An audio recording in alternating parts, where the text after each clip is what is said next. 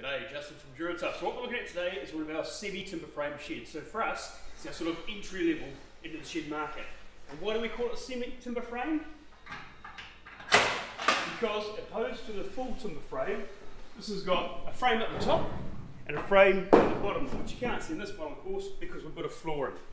So being a sort of entry level, for want of a better word, it's not as customizable. You're still getting all the benefits you get with every Duratough shed.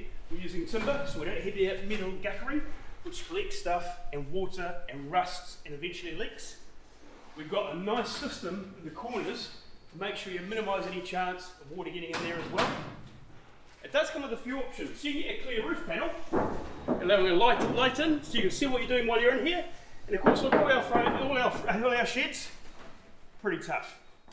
So best place to start when you're thinking about a shed is whip onto our website, Duratough, check out what size, what colour, what make you want, and a lot of these are available off the shelf from a lot of our hardware stores who distribute for us. So whip in there, if they haven't got the size you want, they can get them for you pretty quick. Usually about a week or so, it gets delivered to the store, you can pick it up, whip into your shed, whip into your yard, and your shed can be up in no time at all, either DIY or get one of the installers in to do it for you. Check it out, let us know what you think. Cheers.